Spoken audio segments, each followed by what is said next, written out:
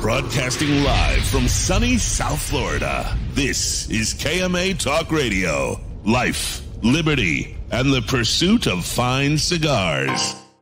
Your KMA crew, the Italian Scallion, Paul DeGracco, Alex Tavella, a.k.a. The GOAT, and always telling it like it is, Honest Abe. I like to smoke them like the Winston Churchill, like John Kennedy, yeah.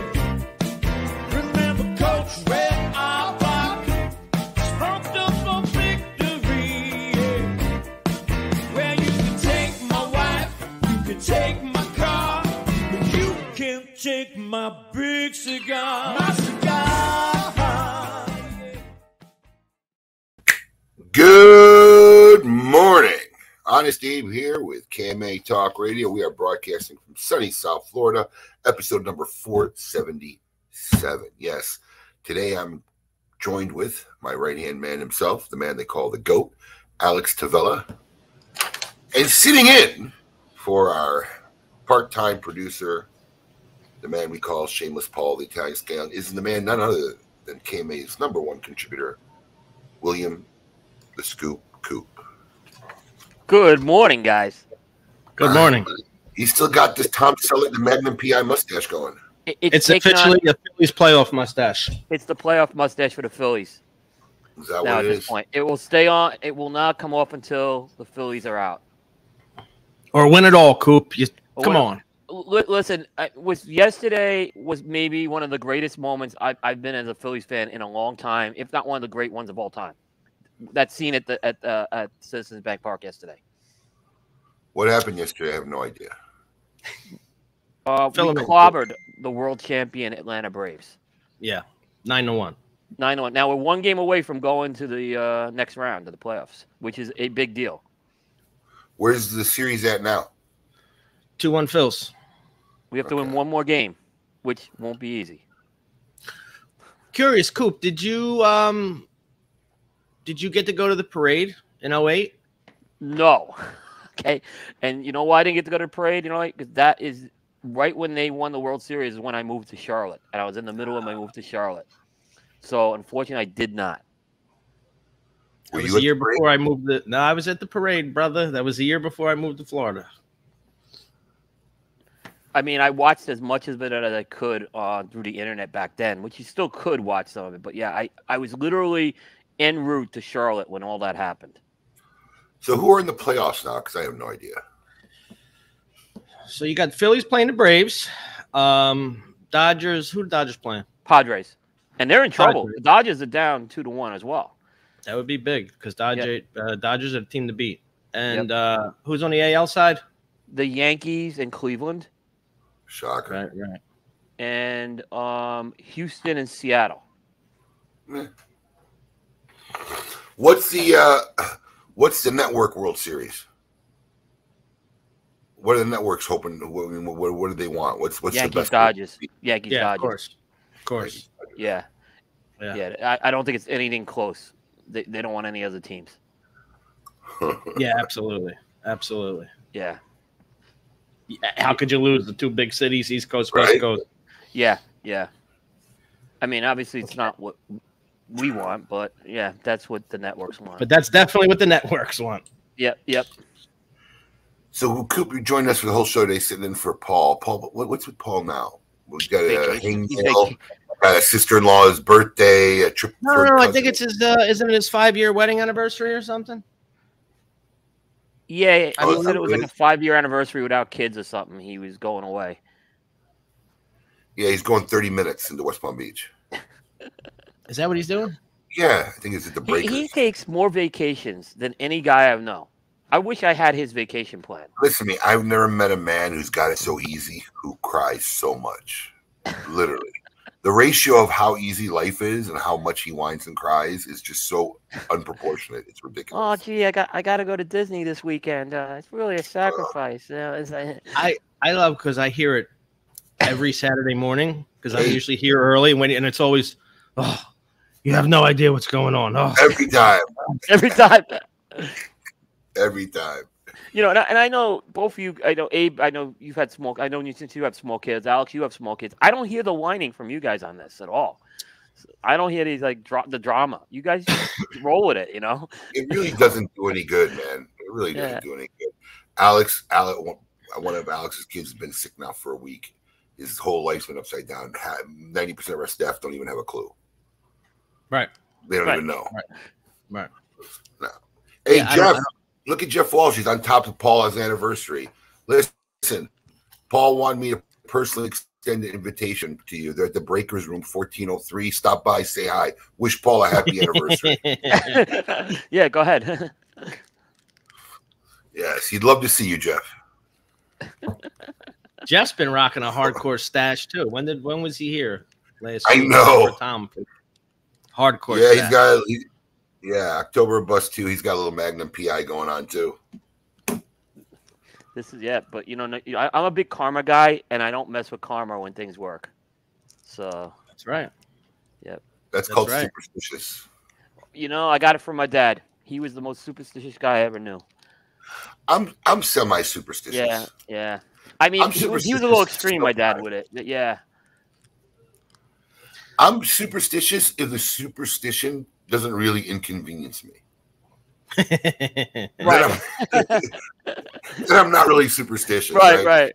If I got to walk 30 feet to make sure I don't go under a ladder, I'm going under the ladder. I mean, that's like, Yeah. Yeah, I'm not that kind of. I don't know if I'm superstitious at all, really. I'm not really a superstitious guy. But I do little things, like I have a certain ritual I do every time before I get on a plane, which is really funny because I just watched the Wahlbergs, the Wall Street on HBO. It's Mark Wahlberg's season, like, you know, a life documentary about what's going on in his career and his life. But he has a Wahlberg jet, and he does pretty much the exact same ritual I do. What's your ritual? Yeah. I kiss my hand, I pat the outside of the plane walking in, and I do the sign of the cross as I get on the plane. I was going to say that because I've seen you do that on the plane. But when we went to that boat time, he gives a little quick sign of the cross. Yeah, and coming off the plane, I kiss the plane. I thank the plane. I think that I ask for a safe trip, and when I get off, I thank the plane. My little ritual when I fly. And it's really funny. I saw Mark Wahlberg doing the same thing. Like there's a big W right by the door, and every time he gets on a plane, he does the same thing. He does the sign of the cross. A little touch. I thought that was funny. Get in tune with the plane. I get it. And you don't take do you take your selfie on the picture on the plane, Abe, once you get on? Because, you know, you have to do that, right? No, I never understood that. You know, I never understood it either. I in the cigar industry, it's crazy, like how many people do it, and I think more people. I honestly think people want to show off that they're taking an airplane ride because I can't think of any. No one's ever happy in those pictures. Like, go look at these pictures; they're all miserable. Like, I'm on a plane, but I got to take my obligatory picture. Yeah, I never understood. It's kind of become obviously a running joke for me. What? Yeah, I don't know, but Coop's. Well, I feel like it started as Coop's satire of it and making fun of it turned into like a whole industry standard now. Yeah, and then I asked people. I said, "Well, how come you don't take pictures of where you're going?" And it's because they said, "Well, we don't want certain people. We're only going to like this is what I've been told from several people. Well, we're going to visit this retailer, and we don't want the other maybe another retailer to know." I said, "You're already saying where you're going on the plane." I mean, I don't understand the logic. Like, I think they're not going to figure that out. Heading from Florida to Dallas, right? I can see if you didn't tell where you're going, okay, but a lot of people are like, "Oh, we're taking a trip from this airport to that airport." Like, yeah, right. That's funny. So earlier this week, Brandy did her first show. That's right. I didn't get a chance to watch that. It was fun. I mean, Kevin Jessel was great, and Kerr and Jen. But yeah, I was shocked she did it. She was going to do it. You know, Brandy actually knows Kevin Jessel well. They met at a Great Smoke, like, I don't know, 5-6 years ago maybe. And she at first like kind of said I didn't want to do it because like when Kevin asked me, I'm like, dude, Brandy's not getting on a show. You know, it's just not happening. And then she decided to do it. It was kind of fun. It was cool to see her in it a little bit. So that was kind of interesting. I kind of like the idea of the couples thing. It's kind of a nice little twist that they're doing. They're doing some kind of couples episodes with different couples from the industry. You know, get to know the better half of some of the people that we know. I don't know if that's a good thing or a bad thing. Depending on how you look. Could go either way sometimes. It could go either way. I mean, yeah, true. So Wes, she actually was inspired. She made a batch of cookies that night. I took them to work. I fed them to everybody. Everybody raved about it. I am working on this. I'm trying to get her to make her cookies to sell. Brandy makes an oatmeal cookie. And like I said, if there were 50 cookies on a list, 50 would be like oatmeal would be my 50th. It would be the last thing I would buy. And Alex had one. I went around and gave everybody in the shop one. Well, it's good. It's a good cookie, but I also like, most oatmeal raisin cookies. I mean, most oatmeal cookies are oatmeal raisin. She does it without the raisin, which I kind of like. I like that better without the raisin as well. Yeah, she did it without the raisin. Most oatmeal cookies you find are oatmeal raisin cookies. Yeah. No, it was a very good cookie. She has like a chewy texture to it. It's chewier than most cookies. It was really soft and chewy, but I don't care for them. And I got her to experiment to make like kind of like, commercial sized ones. And she made a couple. So I might be slowly etching her into doing it. But yeah, everybody here at the shop went nuts. Would you just sell them in the shop? That would be the plan. Sell them in the shop. No, put them online. Okay. I got a warehouse. I can ship everywhere. Okay. So only because that's eventually if you mass market that, I mean, you'd have to mass market it at some point or make it into a larger marketing effort, right? Because she can't do them all. No, you get a food packer eventually. Don't you watch Shark Tank? No. Yeah, Shark Tank gives you all the secrets. Okay. You get a food packer eventually. The trick to a food packer is you have to stay on the quality control, make sure their final product comes out like your recipe. Yep. But a lot of people, most people who start out like that eventually go to a food packer and are very successful. So, I'm really trying to get her to work on it, man, because it's just really good. And I think it could be fun for her. I've already ordered I put in 3 or 4 orders yesterday from gourmet cooking companies just to study their packaging, see how they're packing and shipping their cookies. See how it goes. But I'll test market. I'll throw it in the shop for a while, see how it goes in the shop. Yeah. We build a website. We offer it to everybody. That's good. Yeah, that's good. Just don't accept cookies from Brian Lewis. Those are a special kind of cookie. That is true. That is true. A very, very special kind of cookies. What you got going on in this weekend, Coop? Anything? Well, basically, I'm home this weekend. I have a couple of cigar things going on this weekend, but otherwise, I'm home, which is good or bad. Phillies game's on this afternoon. I have a press conference this afternoon to go. I know yeah. When you told me that before the show, I was like, in 26 years, I've never heard of this industry having a press conference. Very strange. Yeah. I mean, it's is that coming up in your news? Do you want to save it for the news or?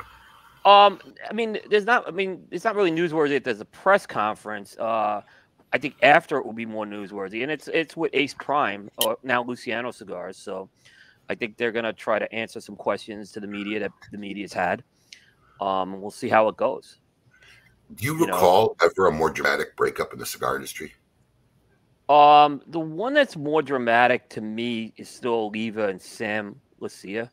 Is probably the biggest because they actually that was internally dramatic. I don't think it was as publicly dramatic. Well, they stopped him from exhibiting at the trade show.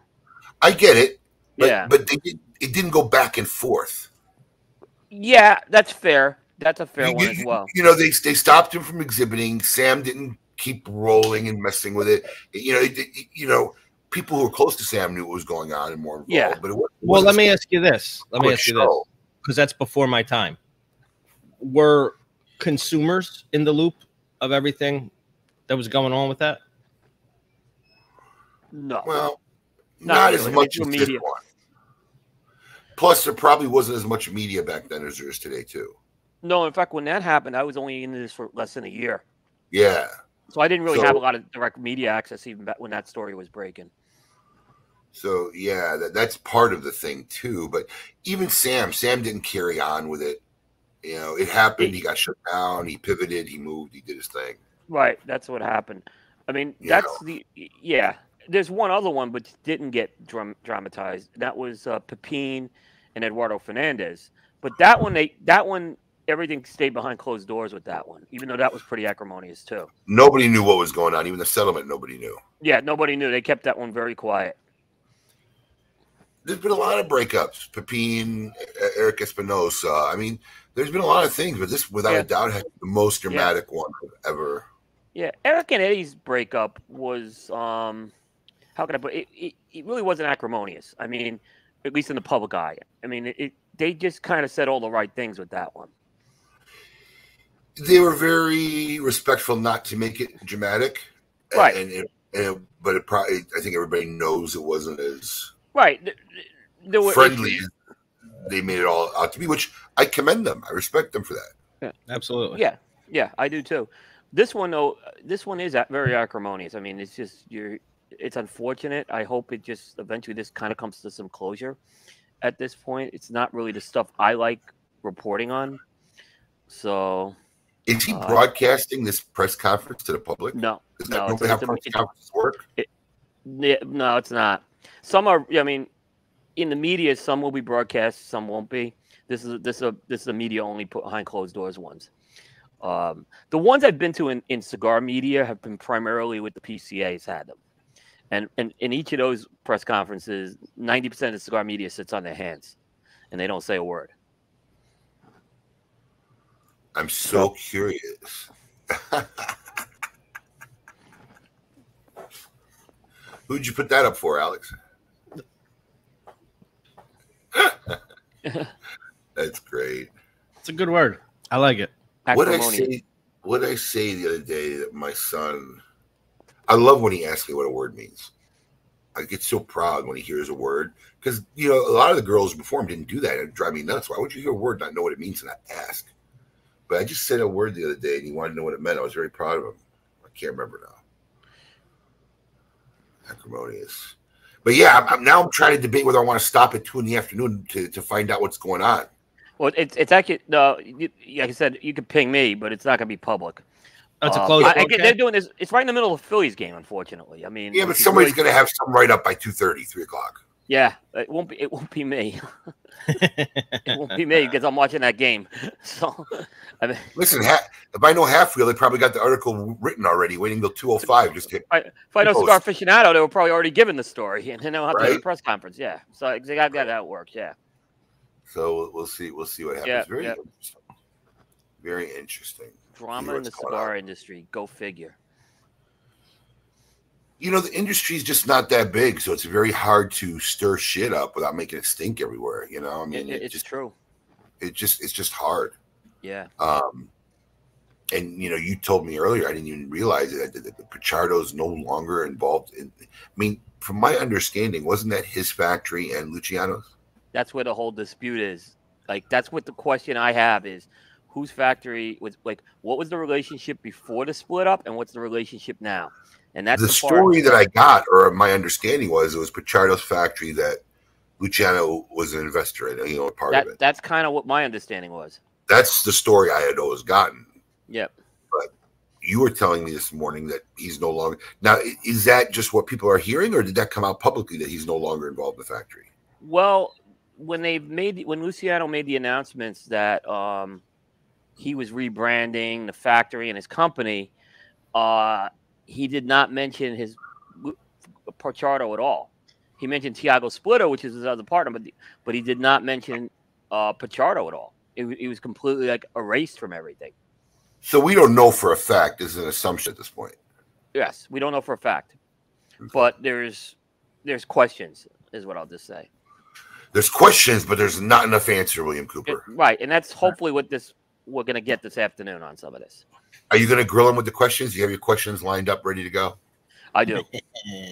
I do. I mean, we have a lot of questions on what exactly was this relationship beforehand and afterwards. So we did get to see a little bit of things moving. You know, I saw that on the Crown Head side, Le Patissier is getting moved over to Noxa. Yeah.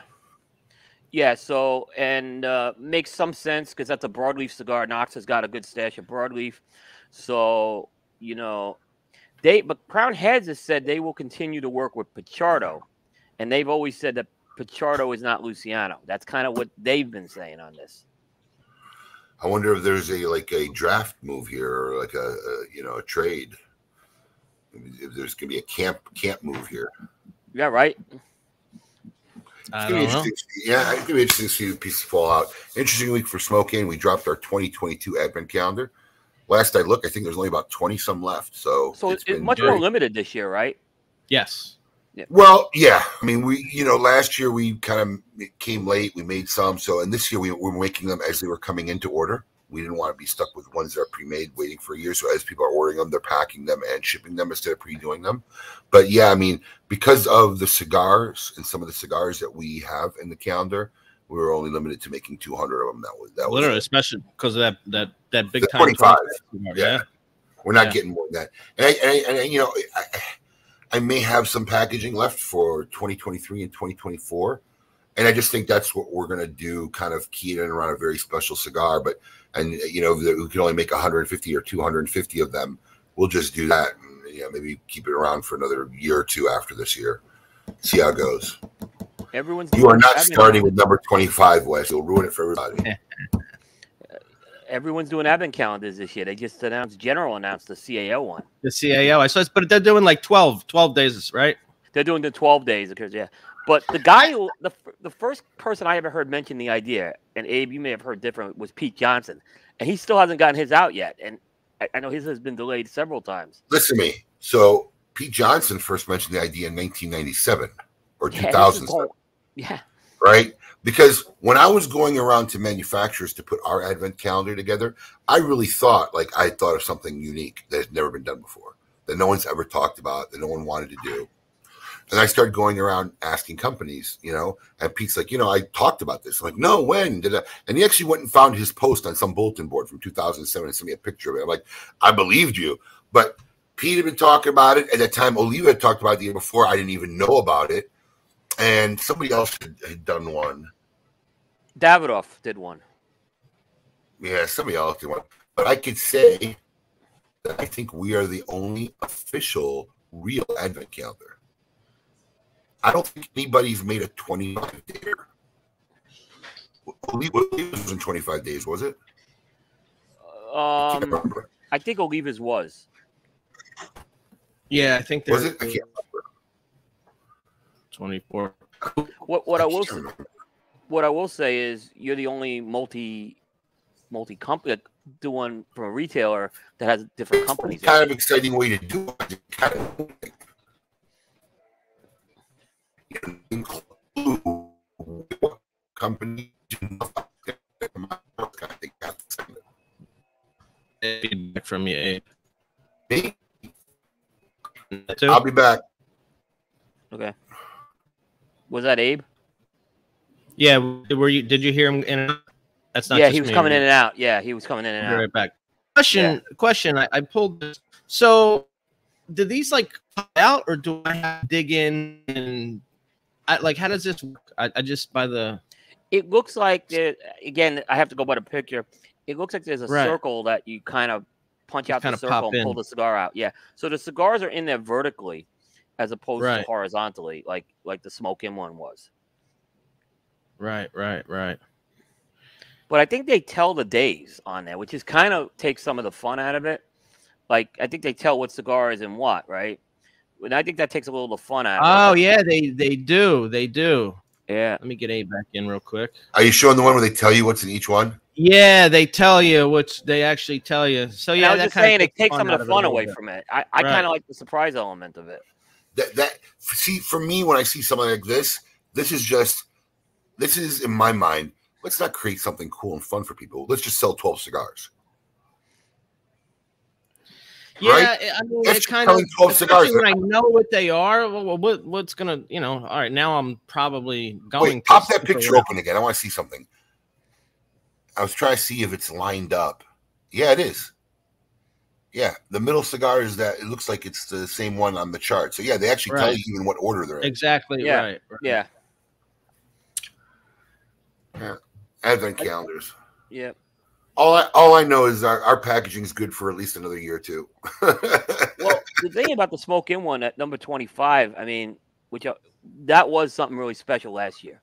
So I'm not, I can't imagine it's hard to top that as well say this year, but I'm sure you found a way. If there's one thing we're good at over the years, is finding ways to top ourselves when people say it can't be topped.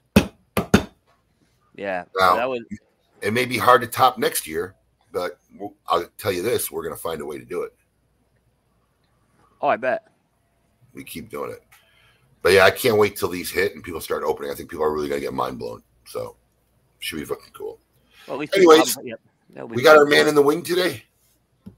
We do. He is here and he is ready to go. He's in the green room. Well, let's start our Meet Your Maker segment today and have a little fun with Enrique Seijas. I want all of you to get up out of your chairs. I want you to get up right now and go to the window, open it, and stick your head out and yell. It's time to meet your maker.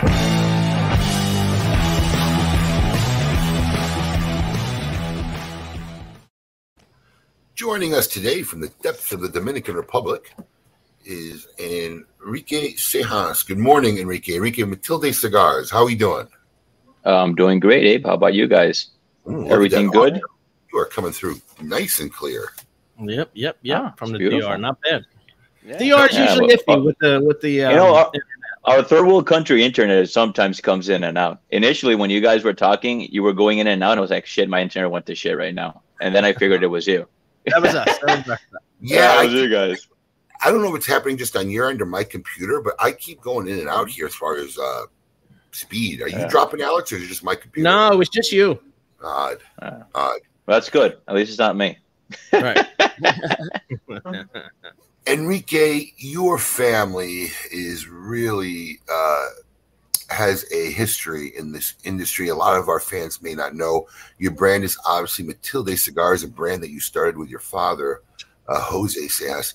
But tell us a little bit about your father and his part in the cigar industry, because he is extremely tied into the history of our business. Yes, he is. So my dad's name is Jose Seijas, for those that don't know his name. And he started in the cigar industry in 1974. So that would mean I'm a second generation in the cigar industry, I would say, right? We are from La Romana. Our family is actually a family of politicians. My grandfather was a dentist. And how my father comes along into the cigar industry is that he's an industrial engineer. And he gets hired by what at that time was Consolidated Cigar Corporation, which is owned by Gulf and Western in '74, to work the industrial engineering department. Yeah, if anybody's seen the movie about the Godfather, Paramount, Gulf and Western Paramount. Right. So, what was the movie I keep telling you watch? The Offer. If anybody's seen The Offer, there's a really the Offer actually ties into the cigar industry. It's really, really crazy because the guy who owned Paramount and Gulf and Western ended up going to the Dominican Republic, wanted to make a movie thing there, was involved in La Casa de Campo, and they ended up having part of it. Like you said, Gulf and Western Consolidated Cigar. So which eventually became Altadis USA. So just wanted to catch them up on. So go ahead, Enrique. Continue to talk about. Well, and that's the reason why Tabacalera de Garcia o Altadis USA's manufacturing facility is in La Romana, simply because the owners at that time of Consolidated was Gulf and Western, and Gulf and Western had the sugarcane mill and also had the free zone. So for them, it made sense to have the free zone and have the factory there. At that time, there wasn't that much cigar being manufactured. It was more of the tobacco sorting. They had all the Connecticut and their broadleaf brought to the Dominican Republic. And they did the processing and sorting here in Dominican Republic.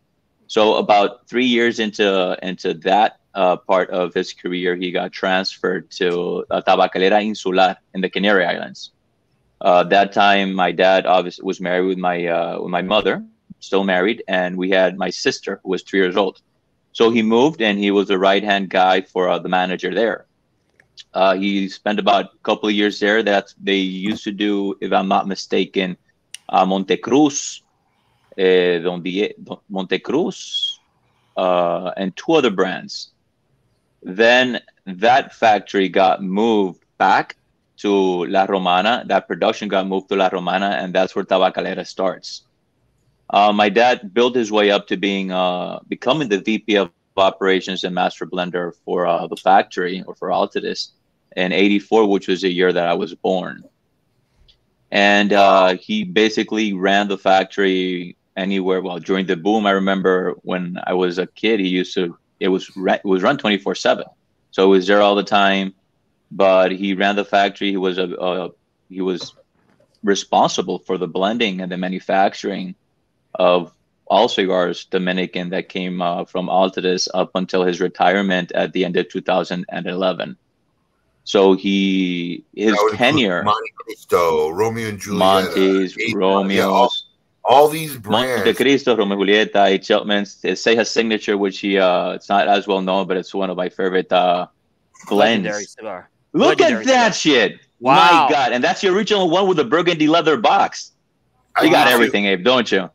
I need to take the background off on this. Give me a second. Wow. So most people don't know the gems that we have.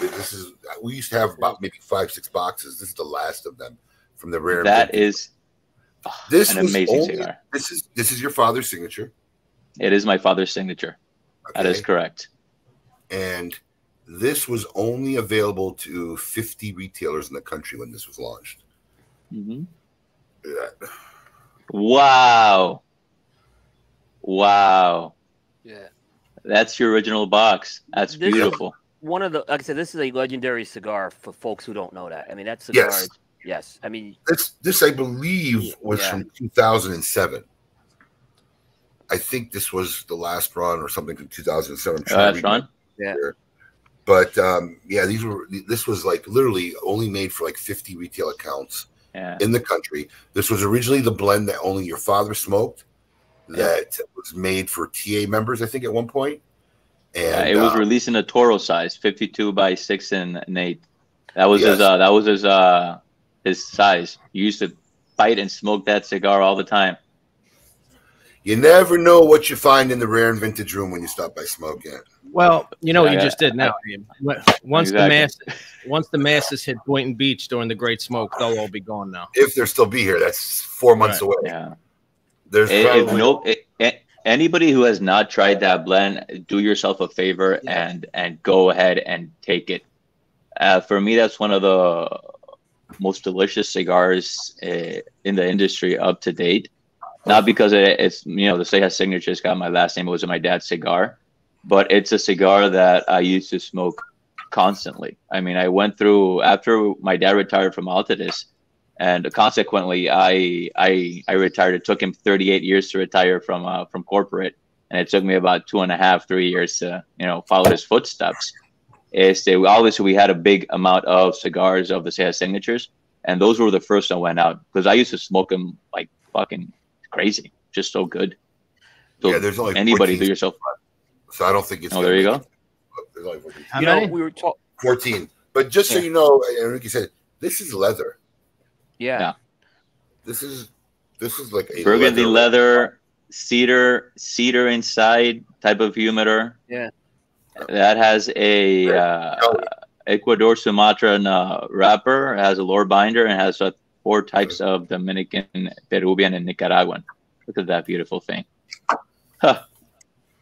That brings so many memories back. It's just crazy. I went and got it. I went and got it off the shelf before the show. I said I'm going to surprise him with this. I bet you. Wow. I appreciate it. I appreciate it. You can't imagine how much I appreciate actually finding or seeing a original Seijas signature box, which, I mean, as you know, they haven't been manufactured or distributed in a long time. And that's actually one of the reasons that our cigar doesn't have our last name, is because the Seijas signature, that core or that brand name, is not owned by my family, by my dad and myself. It's owned by Altadis because obviously it's a registered trademark. And as a consequence, or as a consequence of that, we created Matilde. And the thing with Matilde is, because we couldn't pay homage to our last name or family name, we won't pay homage to our country in some sort of way. So we had a historian looking at different brands that are Dominican, had Dominican roots, but were no longer existing, because we wanted to revive something with Dominican roots to pay homage in some sort of way to our country. Because, we're Dominican, we work with Dominican tobacco, we make our cigars in Dominican Republic. So we revived Matilde. And Matilde was a brand founded in 1876. It died about 1913, 1917. The initial owner, the founder, was Simeon Mencia. We just decided to revive this brand as a way to pay homage to our country, the Dominican roots, because we couldn't pay homage to our last name. That's crazy to hear that story. Yeah, if they're not using it, would they be interested in ever giving it up? Well, you know what? I had a conversation with a company a while ago, and I guess you guys are the first that are going to know. I will be able to use our last name for a special project, and it's a project that it's been a year in the workings. And it's a project that I am making to dedicate towards my father. For those that never met my dad, I know you had a close relationship with him. He was a quiet guy, nice, very soft-spoken, and he always wanted to help. He always did everything to help anybody that he could. So I want to make a cigar in his honor with his name from my side, because he always gave. So I said, you know what? Let me speak with Alteris and come to some sort of an agreement, so we can actually use the last names, because I want a cigar that is going to be for my father. So para Jose Seijas. And we're in the process of developing that cigar. Oh, that's great news. So I guess. Yeah. Do we just outscoop the coop? We just did. I think we just outscoop the coop. Well, you know, when things come out naturally, it's easy to outscoop the scoop, right? No, I think that's only right. They do that. I think so too. Yeah. That's good. I mean, if they were using it and they had it out there, that's one thing. But it's been dormant for a while. It's your family name. They should. Yeah, of course. Initially, it itched it a little bit, but then it ended up being, it doesn't make any sense for them to actually promote a brand where there's not a Seijas in the company. Yeah. If you think about it, But we're able to use it, which is a great thing. So for this project, we'll be able to use it, and that's a window to be able to, keep on using the name at some point, hopefully. Vince, this is a rare and vintage product. It's not available online. There's 14 cigars left from 2007, so it's not online yet. Those of you it's smoking. Those of you who have a great relationship with AJ Smokes, reach out to him. Maybe he could do something for you. Yeah. So your dad's basically built and worked and has had his hands in on some of the most legendary legacy brands this industry has known since really modern times. Now, he retires when? What year? He retired at the end of 2011, and that's about 2012 Matilde. We start brewing up, and we launch our. Were you already in the works to do something, knowing that your dad was already coming up on the end of the, that he was retiring? I mean, you were. I mean, if you started in 2012, you kind of really had to start putting things together before 2011. No, because we actually launched it. I remember correctly. We launched in 2014. So when my dad retires, it was my dad never planned to retire from his company. For my father, Tabacalera de Garcia was another child. If you think about it, he was there in '74. He went through it during the boom. He managed 5,000 employees. And for my dad, as I said, he's a very given person. And being the VP of operations and the boss in Dominican Republic of his factory also give him an opportunity to help. As I said, we come from a family of politicians, and my dad's always been of the people. And he had a lot of opportunities and a lot of ways to help not only his employees, but the La Romana and people from La Romana. So for him, my dad's always been passionate, obviously, about his tobaccos, his manufacturing. As an industrial engineer, he's his process. He tries to, he breaks things down and puts them back up as many times as he can to make him as perfect as he can. But helping people and being able to help support or do stuff for the community was huge for him. So if you can imagine, you've been in the industry for long enough, Abe, that you've seen the different buyouts and mergers that Consolidate went through up until the last merger. And there was different management at that point. Tabacalera was managed as a business unit at that point, and the last merger it's more of a silo. So there was not that much of autonomy, and it started to feel, instead of like his passion and his love, there was a lot of more intricacies and bureaucracies. And my dad was old enough; he was ready to retire at that point. He just kept on going because he loved what he was doing and who he was doing it and for who he was doing it for. And ended up retiring. So it wasn't in his plans. I would say my dad would have gone another 10 years, 5-10 years within Tabacalera. We used to make fun in our house that we're 3 kids, right? I'm the youngest. It's my brother Ricardo, and then my sister, who's the eldest. I always make fun that it was 4 kids because my dad spent most of the time at the factory. But things come in, things go out, and it came to a point where it was time for him to step down and retire. But he didn't want to step down from the cigar industry by a whole. And I just started. I was with him for about 2.5 years before that.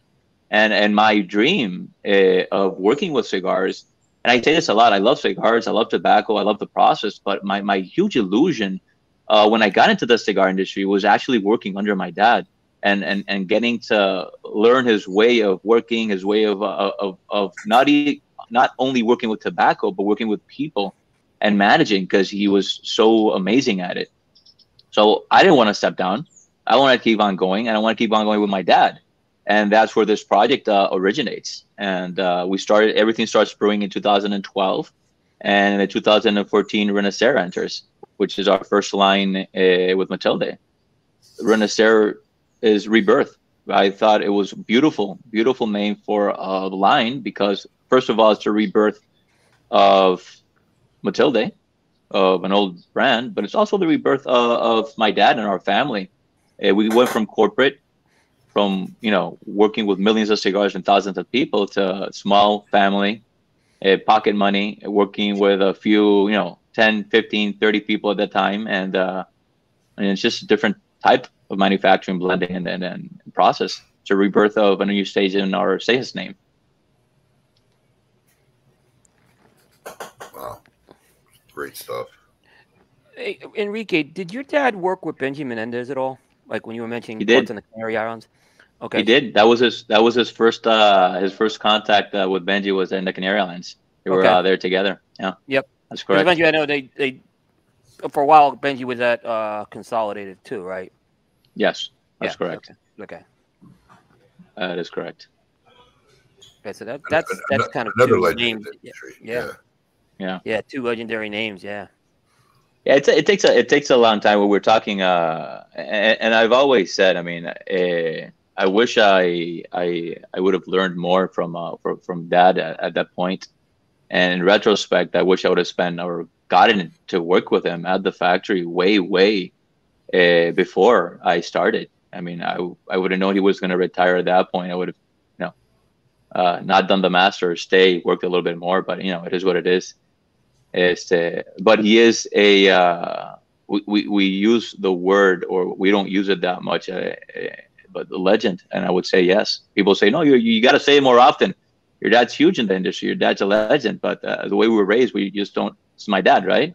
But everybody say, yeah, your dad's a freaking legend. A funny story is, I was in Intertabac in Dortmund, and there's me at the Kohlhaas booth with my small brand Matilde. And then Kohlhaas distributes, they distribute Ashton, Padron, Fuente, all the big brands. So I'm like the small brand within their booth, right? And Jorge said, "Hi, how are you? Hi, it's Enrique. I'm Enrique Seijas." And I say, "Oh, so what do you do?" And we started talking. I started explaining Matilde, and I wasn't going into my dad still. And Adam Kohlhaas was there, and he's like, "Hey, Jorge, that's Enrique Seijas, Jose's son." Ay, coño, Jose! And right away you get that change in tone and also just because of the amount of time and how much my dad was. My mom always told me that my dad was ¿cómo se llama esto? Un punto neutral, a neutral point, or a point of balance within everybody. He always tried to look for the positive and a non-conflict. I mean, if my dad needed to get into a conflict, it was because of a reason, not because of a personal thing. So he was always that neutral, that non-conflictual person in every group. So, yeah. No, he definitely was. And, your father is one of the very handful of people that I feel blessed I had the opportunity to get to meet and know well in this industry during my tenure. There's been a handful of great men, and he definitely was one of them. We had a great trip when we went down to DR and spent time with you, your brother, and your father, and we had a good time that trip. For sure. So how was it? Was it getting into the cigar industry now with your involvement? You see your dad doing this for decades and working. What weren't you ready for? What didn't you see coming? Ooh. Yeah. We do that because when we get involved, for years I grew up in my father's business, and then there came a day I took it over. But you don't know what you don't know when you start something like that, right? You say you're there every day, you've been here years, you kind of feel like you got the grasp, and you really get in there You're like, holy cow! Hey, what the fuck is this? Right. Right. Where do you want me to start? Okay, so anywhere you want. We got anywhere. Let's start from the beginning. First of all, my dad went from having $120 million worth of inventory of tobacco to having access to a lot of tobacco, but there's a difference between having that tobacco that's aged and tobacco that's new. That was the first thing. So blending processes were different. They were slower because we were sourcing stuff at the time, right?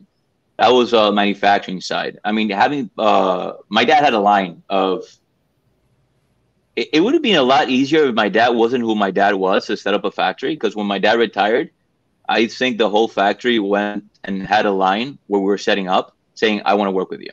But my dad, being the person that he is, he was like, nope, I'm sorry. I'm not taking anybody from Tabacalera. I got to take everybody that's new. I got to retrain anybody, because that company I worked for 37 years, I am not taking people from them. Maybe another person would say, okay, yeah, well, I'll take the best, and I'll keep on going. So that was a process as well. But the fun part comes in, because obviously my dad was a VP of operations and master blender for a factory that produced millions of cigars. And so blending and manufacturing was not that hard. Now comes the sales and marketing distribution side, which is something that we had no experience on. And that was actually our biggest shock, our biggest culture shock, getting to know the actual market when it comes to distribution, and not when it comes to dad that was out, traveling and promoting. Having that foot in it was easy to get that foot in because of my dad, but actually getting that cigar and moving it and promoting it and stuff like that, those are all new stuff that we were learning as we went, and we're still learning. As you guys know, this industry is ever changing when it comes to cigars and tobacco, and also when it comes to sales and marketing. So that was a big learning stage or learning curve for us, because our family comes from manufacturing and tobacco. We weren't in the distribution and the sales side of it. So I would say that was one of our biggest, huge. Whoa, wait, look at this. I was traveling almost, it was either 6 to 7, 8 months out of the year. But it was a lot of things. Like, if I go to retrospect, because we started that small, I would have started focalized. I would focalize in a territory instead of going national. I would have done focalized and start going that way. It would have been easier at that point, but we went fully national right away, which it's great initially, but then when you had to maintain all the nationals, everything, it's a little bit harder. But I think that was our biggest learning point, or our biggest was the actual distribution side of the industry. Now, currently your brands are distributed through Sutcliffe. Has that always been the case from the beginning of you guys, or? We've gone through all kinds of distribution models. I've been distribution, but we initially started vertically integrated.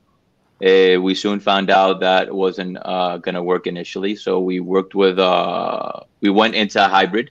At that time, we started working with SHE, which is Quesada Distribution, Quesada's distribution arm. Then we passed into direct from factory. So we were shipping directly from the Dominican Republic to retailers with a UPS Cigar Direct, which was a great system. It just came to points where when you had smaller orders, it was cost prohibitive, I would say. And now we are distributing through Sutcliffe, which is the better hybrid. Sutcliffe doesn't, they don't own cigars, so they don't compete in the distribution level with you. And it's more of a logistics and processing partner when it comes to that. But we've kept our brokers across the board.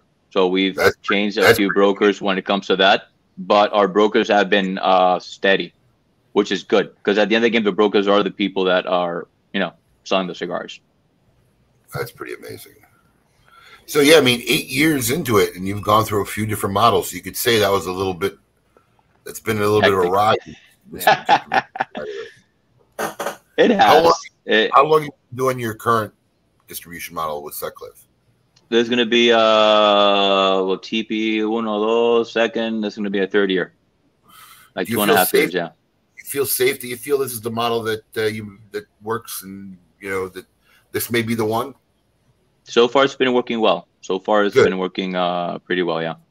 There's Good. always some hiccups, as everything. If you don't control everything, there's always going to be hiccups. Sure. So one of the things that we are establishing now is that I just hired a customer experience specialist who is going to be in contact with Saltlift and customers to make sure they get what they need, gets in contact, constant contact all the time from our side to make sure everything flows as well as we want it to flow. As you know, at the end of the game is being vertically integrated from the ground to distribution, because nobody wants to do things better than you do, but everything has its stage in life, right? Yep. So far for this stage in our life, it is perfect. It's a good model that's been working very well. Listen, that's a tough thing to handle too, being completely vertically integrated. There's a lot of aspects to that part of the business. I mean, I think there are people out there that will never get to that point. And maybe they don't even want to, nor should they. They don't want to. No, they don't want to. And if you got a model that works, sometimes it's better you don't need to. Exactly. There are benefits to it, but if you could find ways to make it work without that much effort and the level. Yeah, I would say the important part when it comes to that is if you don't have the factory, is finding a factory that you trust you can work with. Because obviously you have to have that there, and then it's finding partners that you can work with across the board. What you don't control, you have to find partners that you trust and you can work very closely to, is to make things work. And I agree with you, Abe. Sometimes you don't have to be vertically integrated completely. Sometimes it's more, como they say in the Dominican Republic, la sal sale más cara que el chivo. So the salt is more expensive than the goat, because there's so much trouble behind it and that also. But for now, our model's been working. We just introduced a new factory not just a couple of years ago with limited exposure, which we did everything with Tabacalera Palma with Hochi, but our limited exposure project we're doing with Tabacalera Isla with Ostos, which is another person that I've known for years. I worked with him before when he was in SAG. We studied together as well, so it's been a pretty cool project. Another great guy from our industry. Go ahead, Coop. What I was going to say is, Enrique, when you said you started out vertically integrated, you guys actually had your own factory at the beginning, right? We did. But you guys made the decision to kind of start partnering with other factories after that. What kind of drove that? What kind of drove that decision? You remember the first thing I said? Our first was working with 120 million worth of tobacco, aged tobacco, and not being able to source that aged tobacco. I mean, sourcing the tobacco is not an issue. It's actually having it aged and having it ready for manufacturing. So our blending process, our production process, everything was getting entorpecido, no? Right. So working with Hochi, which is one of the largest private tobacco growers in the DR, for starters, and he grows the tobacco that he grows mostly uses at his factory, is beautiful for us because we have a huge inventory of tobacco which is already aged, which we have access to manufacture our cigars, and that gives us one very important thing in this industry, which is consistency. Having that consistency year after year. Our Serena tastes like our Serena, our Oscura tastes like our Oscura, Cuadrata, Renacer.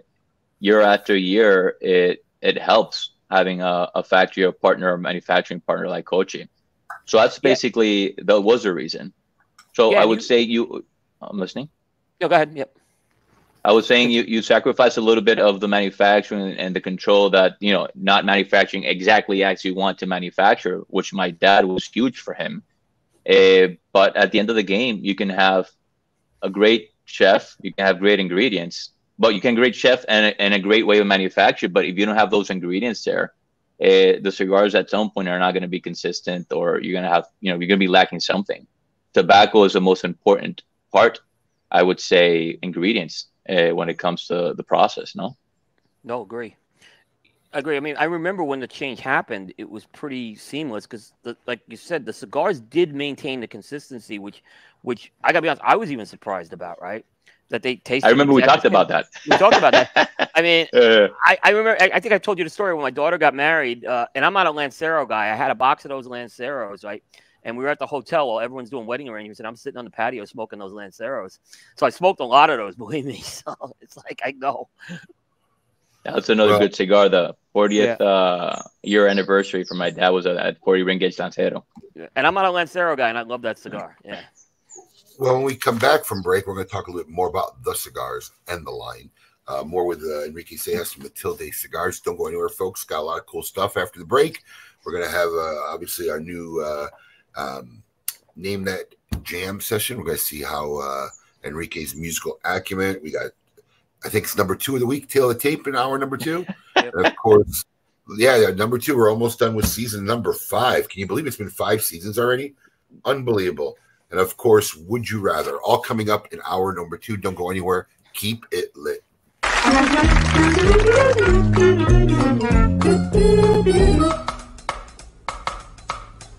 Phenomenal. Phenomenal. Phenomenal.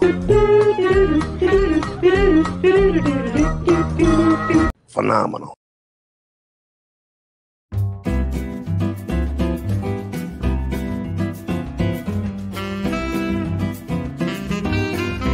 Explore the unexplored with St. Louis Rey Carrenas. Set sail to discover an extraordinary Honduran cigar deeply anchored in tradition. The St. Louis Rey Carrenas features a Nicaraguan wrapper cloaked over 100% Honduran tobacco that make up the binder and filler. The St. Louis Rey Carrenas, in the Toro size, received a 93 rating in Cigar Aficionado and was featured in their illustrious Top 25 Cigars of 2021 list. The St. Louis Rey Carrenas is available in 4 different sizes: a Robusto, Toro, Bellicoso, and Magnum. So get ready to take a trip back in time to experience the heritage of St. Louis Rey with the St. Louis Rey Carrenas.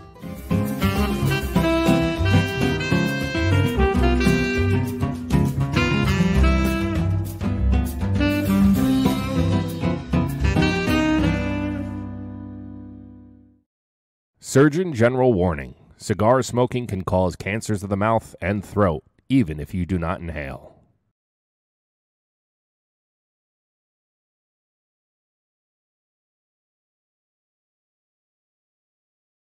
Romeo y Julieta Reserva Real is introducing a Twisted Love Story and a Twisted Toro. These cigars are an addition to the original Reserva Real line. What we've done is added a 2-wrapper combination, looking like a barber pole or a Dos Capas. Now the wrappers that they're using is an Ecuadorian and a Connecticut shade, giving it that wonderful hinted flavor notes of cream with a little bit of woodiness added to it. But the nice thing it does to it also is adds great depth into the flavor. The binder and the filler are still the same, using a Nicaraguan binder and a Dominican and Nicaraguan fillers. So you still get that wonderful array of what you know as a Reserva Real, but you've added some depth into it. Now the Twisted Love Story and the Twisted Toro are the only 2 sizes that'll be available in this line. This is a cigar that's iconic to the Reserva Real name, but giving it its just due in something that's fun and innovative. With that, go out and enjoy your own Twisted Love Story.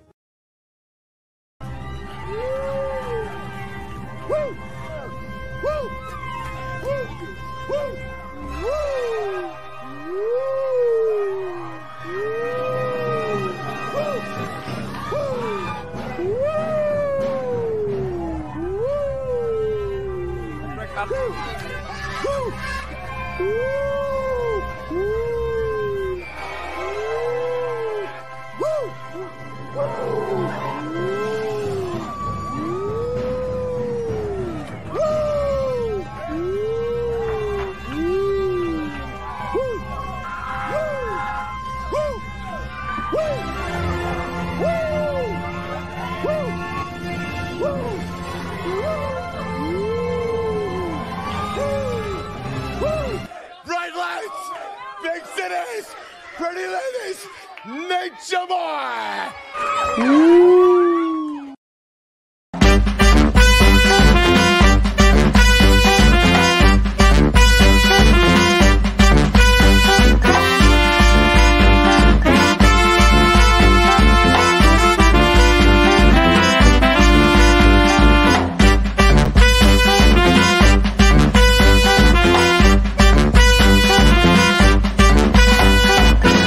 Phenomenal.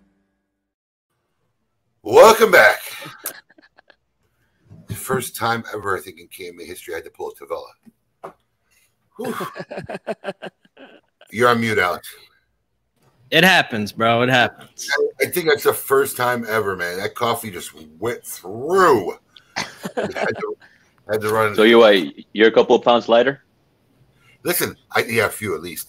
I tell you something funny though. What I forget is when I run out of this office, there's people outside watching live, so they're seeing me run across the shop while the commercials are playing on the TVs out there. They know exactly what's going on. Was that the Nature Boy filler we had? Yeah, a little Nature Boy filler. I was like, what's this Nature Boy filler going on? I threw everything we had at it. The timing was well done. Enrique, Right. is it just me or we've lost picture? So it looks like the Dominican Republic lost picture, but there he is. You're back. It's freezing up. I guess the Dominican. I guess they're starting to wake up and the Wi-Fi is getting used.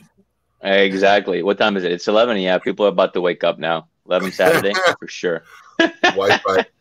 Wi-Fi is getting used. So we have a segment sponsored by Avo Cigars, Enrique. It's called Name That Jam. It's pretty simple. We're going to test your musical acumen. We're going to play 3 seconds of a song. Are you into music, Enrique? I will fail, but I will try. I will fail. What's your type of music? Who do you like? I'm all over the place. I like classic rock, Led Zeppelin, Queen. I listen to reggaeton. I'm just all over the place. I'm more of a music background kind of guy than actually listening to music. So about anything. Well, we're gonna see how you do right now with Name That Jam.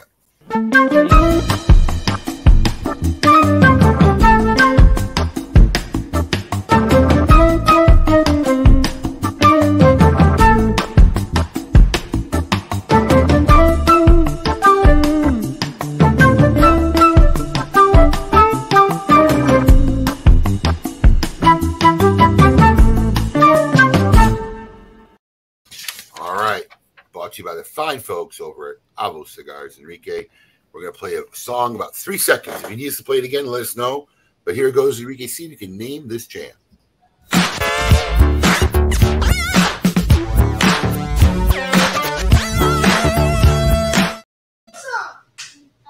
I have no clue. I have no clue either. Coop? You got me on this one. It's something like, it sounded like something maybe Prince related. Yeah. I'll give it one more go. Yeah. I'll give it one.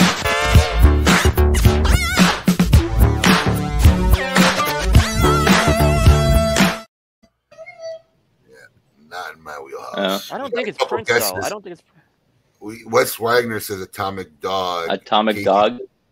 Casey says Let Out the Freak. Yeah, this is. I don't think this is strictly from one of my genres. What is funk for you? A little bit of funk, but only like. I would say some funk, but besides that, that's about it.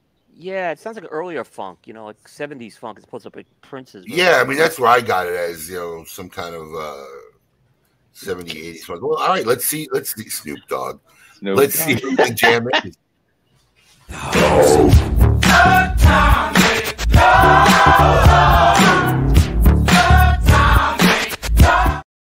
Somebody got it.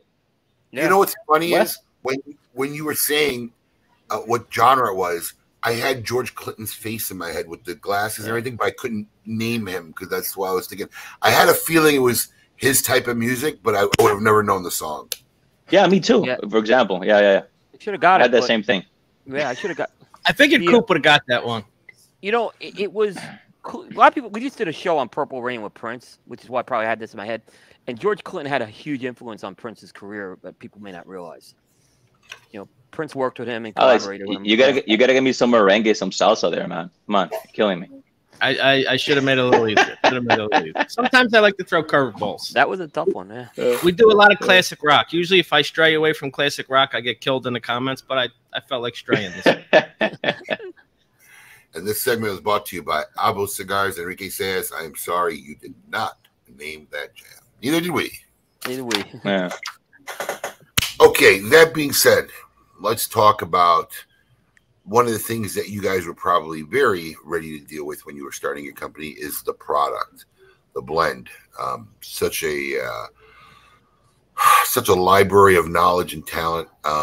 Tell us about the blends when you launched and where you're at today with Matilde Cigars. So we start, as I said initially, with Matilde Renacer in 2014. Matilde Renacer, what we were looking for with this blend was creating a cigar that was medium in strength, full in flavor. Wanted it to be a cigar that you could smoke at any time, which is the brown band, which we rebranded towards red band when it comes to that, no? It's a beautiful, as I said, medium body strength. It has a Ecuadorian Habano wrapper, has a Dominican binder, has Dominican and Nicaraguan filler. For me, it gives me a lot of black Dominican coffee, toasted notes. It's got just rich flavors. What I love about the cigar, it's a cigar that is medium in strength, full in flavor. You can smoke at any time of the day, even after you have like a bigger cigar with you.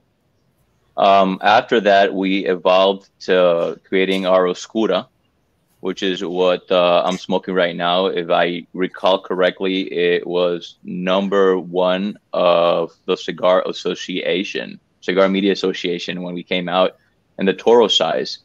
So the Oscura was a little bit different. It's medium plus in strength, a little bit bolder. It has a nice pepper to it, natural sweetener from that San Andrean Mexican wrapper. Has an Ecuadorian Habano binder. And we get a lot of the strength from this cigar from a Pennsylvania leaf, Pennsylvania Ligero. And then we round it up with the Dominican and the Nicaraguan. As I said, this is our strongest cigar. It's a bolder cigar. It's not a powerhouse. One of the things that we tried to do with all our blends, we're creating cigars that obviously have a lot more flavor than strength. We always want you to sit down and enjoy the cigar and not feel like it's, kicking you in the face. No, nothing aggressive to the palate. But you got a lot of pepper, nice cocoa. You got, that nuances of earth and espresso when it comes to the Oscura.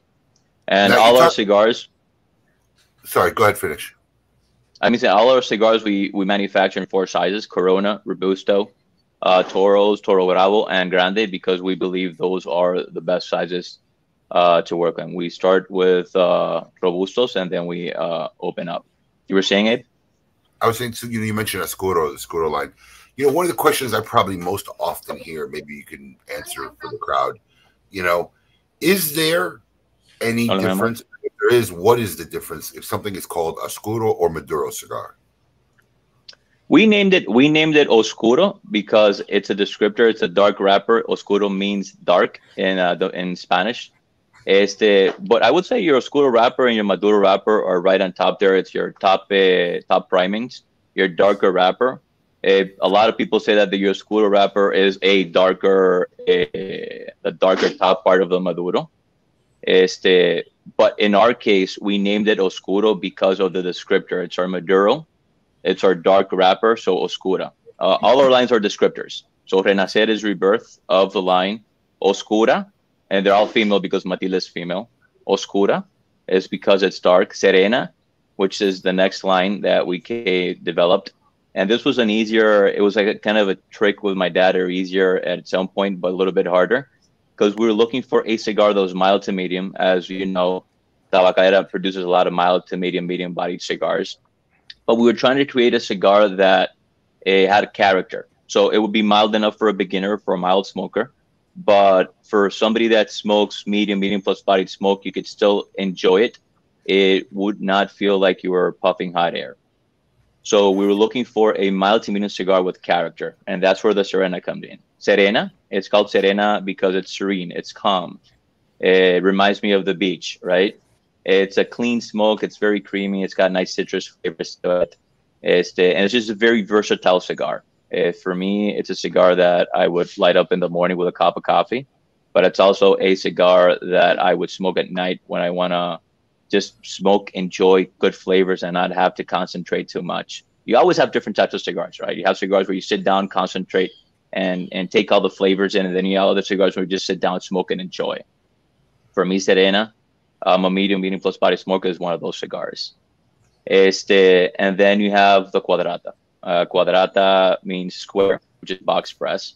It's the only line extension which is not Spanish, it's Italian, because there's no way to say square in Spanish, male-wise.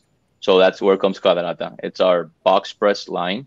It has an A2000 seed from Ecuador, so it's an Habano Ecuadorian wrapper, as a olor binder.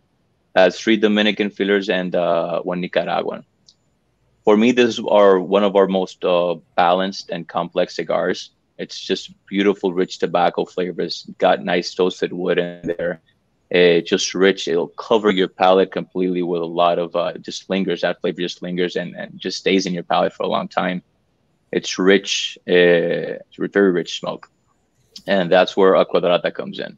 So that's our core line. We kept our core very simple. Keep it simple. We have your mild to medium, which is a Serena. You have your medium full flavor, which is your Renacer. You have 2 medium plus bodied cigars, which is the Quadrata and the Oscura. Just different formats, different taste profiles. The Oscura will be bolder, it's got more pepper to it.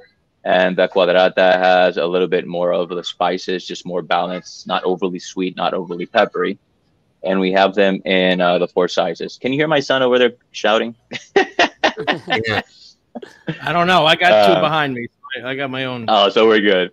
Are they behaving? I haven't heard them too bad, Alex. No, they've been pretty good. They've been pretty good. Maybe it's just me hearing him calling out. He wants to play.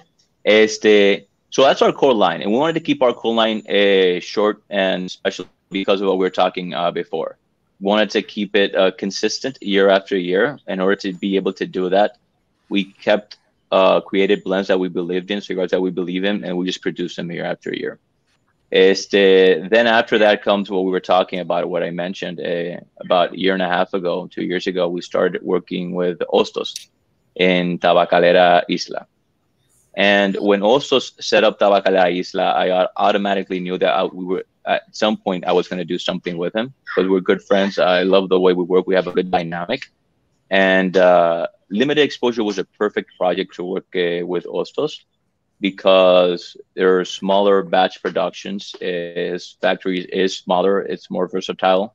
And that's where the limited exposure project comes in.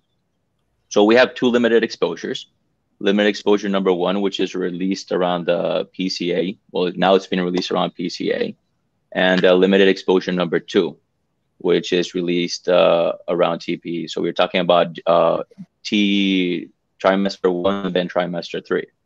And they're both Dominican heavy cigars. They have all Dominican fillers, Dominican binders. One has a Mexican wrapper, so San Adrian Mexican wrapper, and the other one has a Ecuadorian Corojo wrapper. Both blends are different. The number 2 has a lot more floral, more spices. You got more of that, farm, I would say, and it's a medium in strength. It has 4 types of fillers. It has HBA, it has Criollo 98, Piloto, and Corojo. And the limited exposure number 1, which is the red band, has 3 types of filler. So it has your Piloto, your Criollo 98, and your HBA.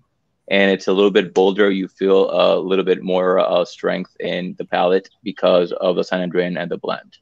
They're both intended to be medium in strength, just different profiles. And we developed them initially in Toros. And we're opening that blend to where it's going to come to Toro, Lonsdale, and Robusto. These cigars are produced in batch. They're aged and then released once a year. So our next release is going to be the limited exposure number 2. And that has been produced, I think, about 5 months ago. And it's going to be released at the beginning of next year, January, February of next year. So that's our smaller batch production. Yeah. Dile hola. Papá está hablando. Ahora venimos ahora. And I don't know if I missed it, but what's the production of these small batches? We started initially, so espérate, mi amor. Espera. Hola, Pelayo, ¿cómo estás? So we initially started with a very small production, 5,000 cigars, and every time we produce them, we start increasing. So the depending on the demand of each cigar, we increase productions. Our last production was about 20,000 cigars. So the idea is, as we were saying, we want them to hit your store and be out before the number 2 comes in. You don't want them to stack up. That's the reason we separate them and we release them once a year. So for us, or for me, this is the idea of having that limited feel, but at the same time of having that consistency of blends. When it comes to the consumer, they tried it, they loved it, but they know it's going to come back in a year. For you as a retailer, you tried it at your shop, you know what's going to do well. So you'll be confident to say, okay, I love this brand. It did very well with us. I'll take X amount of boxes, and you're confident that it will do well with that production that we did. Coop, have you tried any of these cigars? I've tried. I've had the number 2. I haven't had the number 1 yet, but the number 2, yeah, and I really like the number 2. So we'll fix that, Coop. Yeah. Yeah. No. The in one of the sizes you came out with the number 1 was a Lonsdale, correct? Yes. Now that is correct. And you've been you're going to be rotating through different sizes with each of these things, from what I understand. We're going to be adding a size. So basically, we had Toro and Lonsdale. Right. Then it will be, let's say, Toro Lonsdale, another size, but they'll come out with that batch. Will come out with those 3 sizes. It won't be a rotation per se of the sizes. It'll be a rotation of the blends. Mm-hmm. Okay. Well, and I'm just kind of curious because Lonsdale seemed to have made a little bit of a comeback this year. I mean, is there anything to that you're seeing why you went with the Lonsdale? First of all, I like it. I think they work very well with that blend, and I think the Lonsdale has hay un logo. Ve búscalo. I think.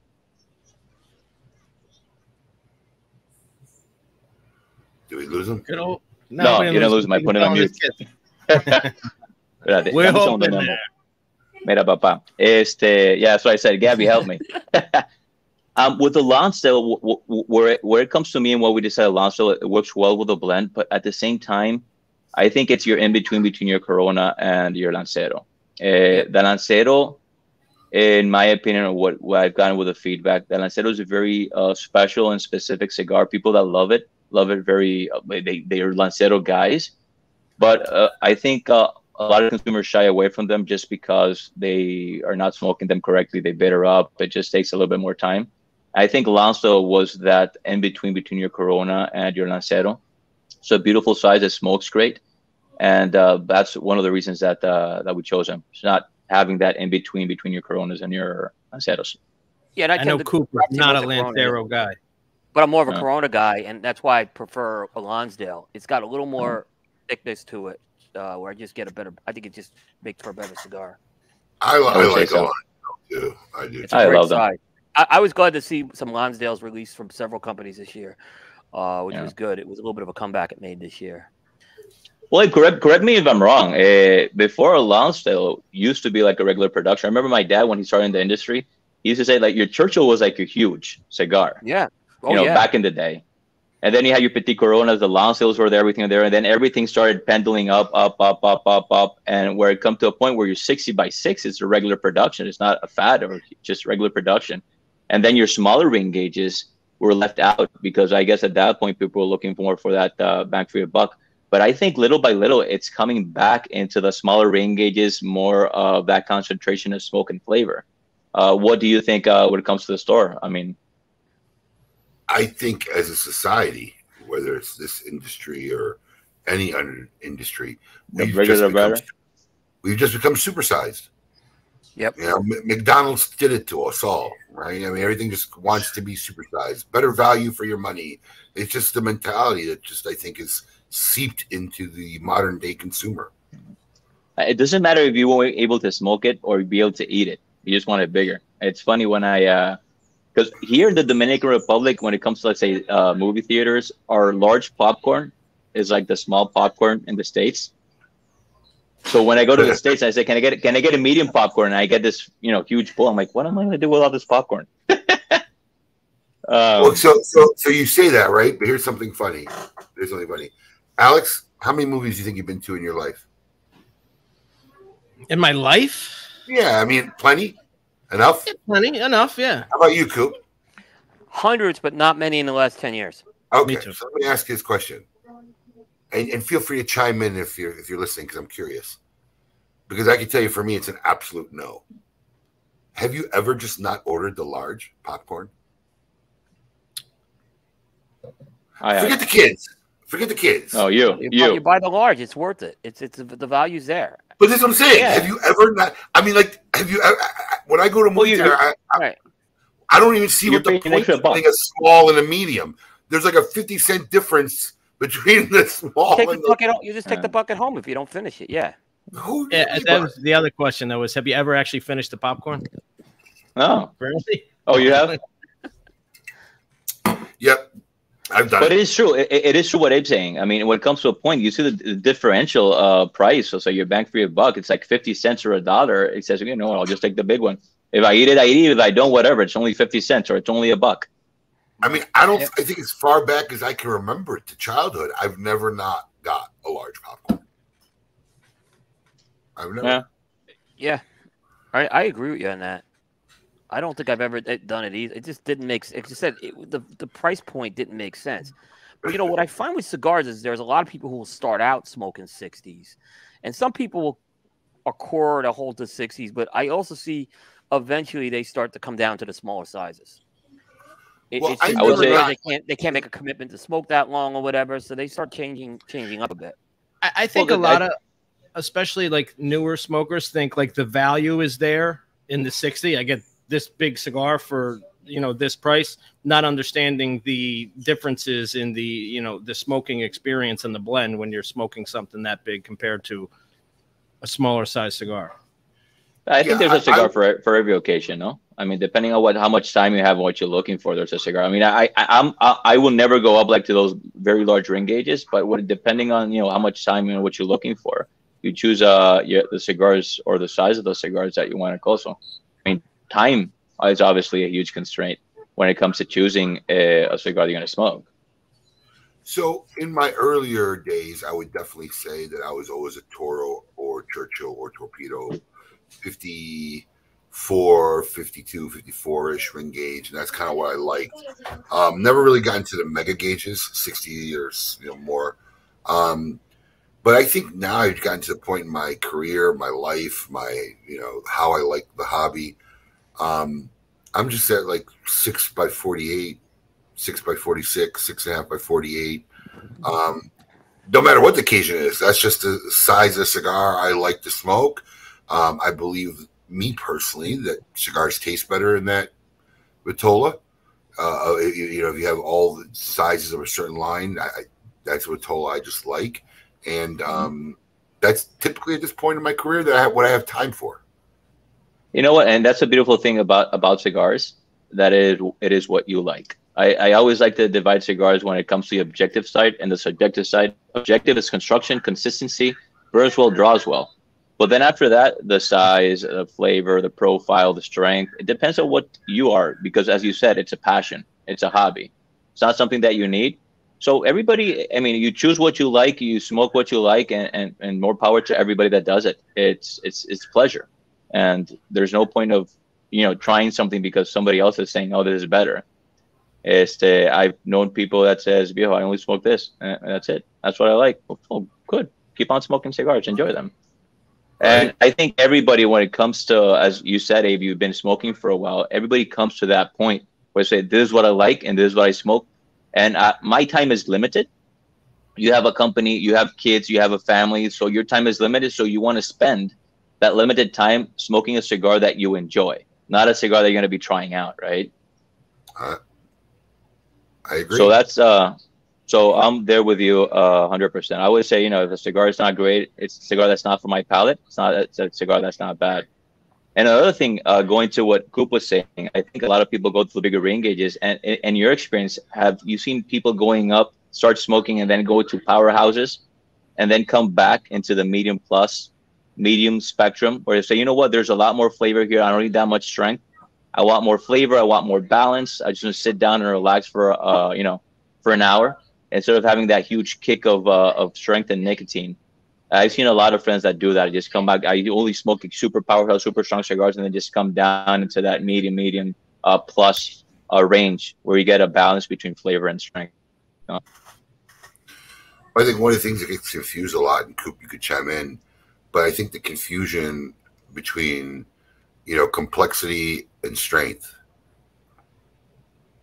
Yeah. Right. Full bodied versus full Definitely. strength. Full strength, yeah, or full flavor, yeah. Yeah, I mean, you can have a lot of flavor and it not be overwhelmingly powerful and strong, and you can have something that's very powerful and strong, but not really complex or have a lot of flavor. I think that gets lost in the translation a lot with consumers. I would agree with you 100%. I think it has to do with balance. No? I mean, if you have something that has more strength than flavor, obviously you're just going to feel that strength and that punch. I mean, if you ask my kids, they'll tell you the word they hear most often in any educational tutorial I ever give them is balance. Everything always comes down to some kind of balance. When things aren't in balance, they just don't seem to work as well. I would agree. Yeah, I would agree. I agree as well. And it's funny. It's harder to create a mild, or when you go to the mild spectrum, mild medium spectrum, it's harder to get more flavor out of those than you get when you're working on the topper spectrum, because you're working with a tobacco that has less character, less oils. So it's always interesting when it comes to that. And I think sometimes people, they want that nicotine bomb, and sometimes they get that nicotine bomb. The tobaccos just maybe haven't been aged as much, and I think you sacrifice some of the flavor and complexity when that happens. And I see this a lot with a lot of consumers. At least that's my perception of it. There's also a confusion when it comes to having an aggressive cigar in the palate and a strong cigar. Just because a cigar, you don't feel that huge pepper or that that huge bomb and the pad doesn't mean it's a mild cigar. I smoke cigars that are super clean, very flavorful, and I can feel them like creeping up. I'm like, this is a great cigar, but it's creeping up. I'm gonna feel it. Just because it has that strength. It's just well-aged tobacco, well-aged cigars, and it's just there. So that's another thing that people, I think, not everybody, but consumers, retailers, even everybody, right? People in general, confuse aggressivity. Yeah. That aggressivity in the smoke, it's not always strength. No, it isn't. It isn't. And then sometimes when it's too aggressive, that's when the flavor balance is thrown off on the tongue, is what I find. Mm-hmm. So what do you have? What's upcoming ahead projects for you, Enrique? Anything you want to share with our audience? Well, I just we shared that we're working on a Seijas project. We are developing. When's that looking to? When do you think that's going to hit the market? It was supposed to be this year. It's not going to be this year. I think it's the first time we're going to have all packaging before we have cigars. Wow. Wow. Yeah. I mean, it's a very if you say it, I call this it's a very emotional, very important project. So it's, I don't know if you're dragging your feet or you're focusing on different things, but you want it to be as perfect as possible. So it's been taking a lot of time. But besides that, as I said, we have limited exposure number 2 that's going to be coming out of different sizes at the beginning of next year.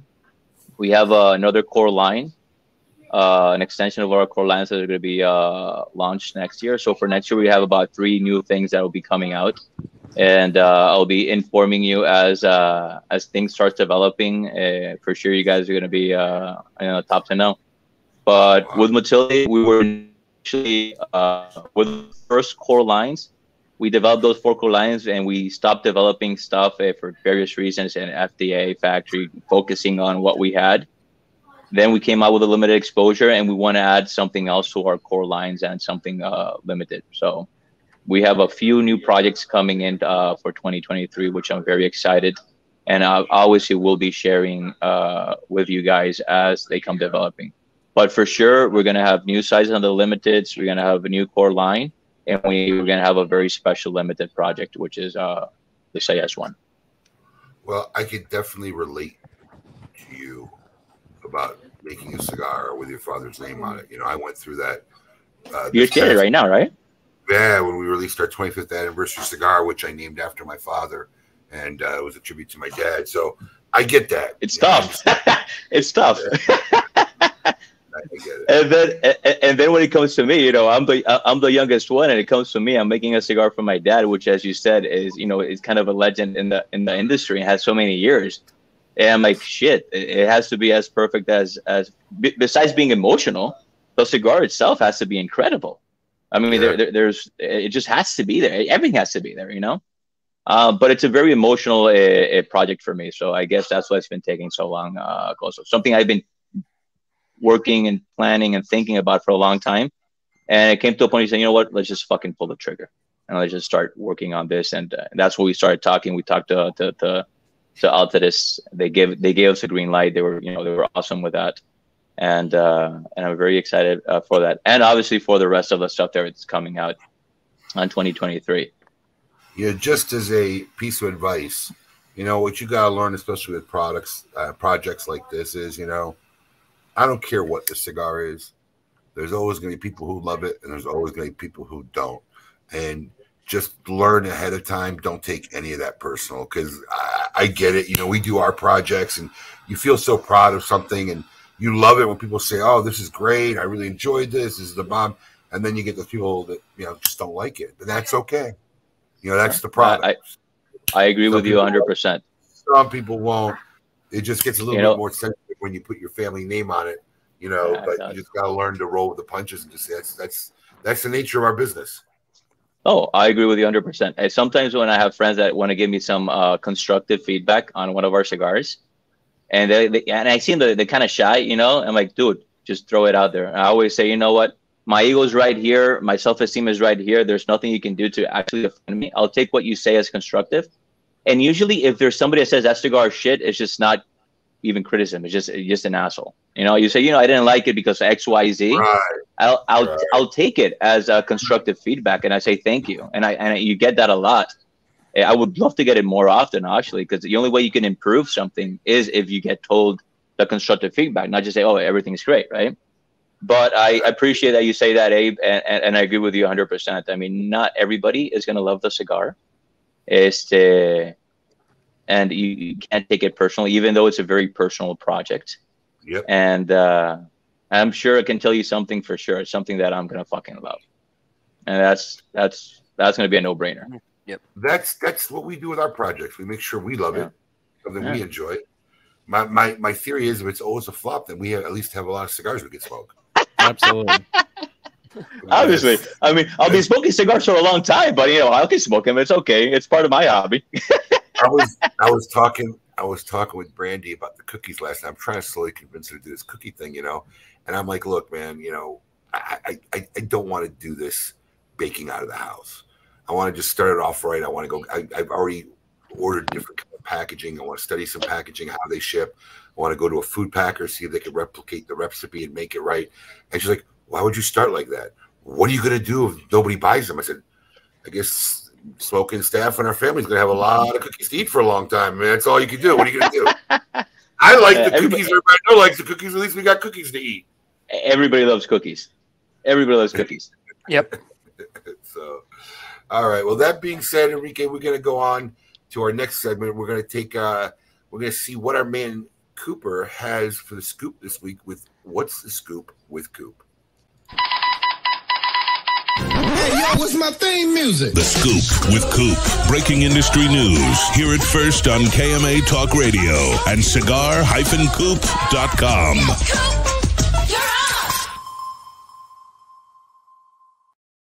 Cooper. All right, guys. I'm going to kick it off with a story about PCA, because that's what everyone loves, PCA drama, right? So PCA publishes a magazine, and in the last issue that just came out, they had the results of their survey that they surveyed the attendees of this year's trade show. And there was kind of one question that I thought was really interesting, and it was in regards to the dates that the trade show was held this year. And you know, if you kind of follow social media, everyone's been saying the July dates don't work. We should never have this trade show in July. It needs to be another time of the year. But the way the survey results came out, there was satisfaction with the July trade dates, and I'll just kind of read you what the numbers were. only 19% thought the trade show dates were poor or very poor, and 62% thought it was good, very good, or exceptional. So those are some strong numbers saying, at least from the attendees, are saying, these trade show dates, why are you messing with them? And I mention this because there's a lot of talk, and this was mentioned at the trade show, about a potential April trade show in New Orleans that's being considered. And I'm looking at these numbers. I'm like, well, according to the trade show attendees, people want it in Vegas in July. In fact, there was another question about asking about the venue. And again, 92% had the venue good, very good, or exceptional in Vegas. So to me, would you like me to solve this riddle for you, Koo? Yeah. I will more than gladly solve the riddle. Right. Okay, because I have 26 years in this circus show. They call. I'm just reporting the numbers, so go ahead. Right. No, I'm going to tell you exactly. The time of the RTDA has been a debate and argument as far back as I can remember. Right. It's the number one complaint. Hey, July. Oh man. This isn't the first survey they've had. Right. We had surveys in my tenure on the board. And every time you have one of these surveys, guess what it comes back and tells you? The dates go to Vegas. Nobody gives a shit. You want to know what a survey tells you? It tells you no one really gives a shit. Do you want to know why that this feeling of the trade show dates always been felt like it's a problem? Because the handful of people are the loudest people. Yeah, they are that was my feeling on that. Yeah, they are so deafening and they're whining and they're bitching that it resonates and makes people feel like this is a big problem. Yep. But every time that I've seen, heard, or even been involved in a PCA survey, the majority of the people come back and say they don't give a shit in July. And as a retailer, as a guy who runs multiple businesses, do you want to know the truth? Right. No time is convenient for me. No time is a good time. Yeah. I don't give a shit what time of year you do it. It can be July, it can be December, it can be January, it can be Christmas. It's all inconvenient for me. So when you have it, I'm gonna go. That's how I look at it. I'm not looking at this like a vacation, something I could write off and go and play golf every morning and maybe walk on the show for 30. That's not how I look at this. I got to go, do what I got to do, and go home. And it's a trade show. You know, it's a trade show. But every year, I mean, it's funny since the beginning of time. The venue, the location. Oh, yeah, let's change it up. Let's change it up. When you say where to change it up, no one really gives a shit where to change it up. Because you can't go too far east. Right. You can't go too far west. And let's just face it. The majority of human existence don't want change. They want to go where they're comfortable, where they know the shit. They don't want to learn a new city. They don't want to learn where to go around. And if you're going to ask, I'll bet my money every time that the majority will always say, it's fine, leave it the way it is. But the PCA has been victim for decades of listening to the few who cry so loud that it makes them think that, oh, we need to fix this. And then when they go get the data, guess what the data tells them? The data tells them, yeah, it's fine. It doesn't need fixing. Fine. Go focus on other real problem shit. Actually, Abe, I agree. Surprisingly, I agree with you 100% on this. I think it's a small. I actually do think it's a small amount of people who are doing the complaining on that makes this a bigger problem. I actually wasn't surprised by the data either. And I like we were talking about press conferences earlier. So we did have a media press conference at PCA this year, and 2/3 of that press conference, I heard media people asking questions about the 2024 trade show and the question where it's going to be. And I'm like, I'm trying to get questions in on this year's trade show, and everyone's just thinking about the drama where this is going to be. And I'm like, you know, so and my thought why I was frustrated was exactly what you said is we're going, like, media's going to the trade show no matter where it's going to be. You know what I mean? We're not going to not go because it's in New Orleans. So to me, it just seemed pointless. I saw that survey, and honest to God, I literally said to myself, they're still asking this question. But 20 years ago, they're still asking this question. Like they haven't figured it out by now. And here's the thing. This is my opinion on this. I think if you're opening this up for survey, you're leaving yourself open for more criticism if you make a decision that disagrees with the survey now. So if for some reason they decide to move this thing to New Orleans, now you're going to have people upset. Well, why'd you ask for this feedback then? You know, I think they're leaving themselves open with that. Yeah. Yeah.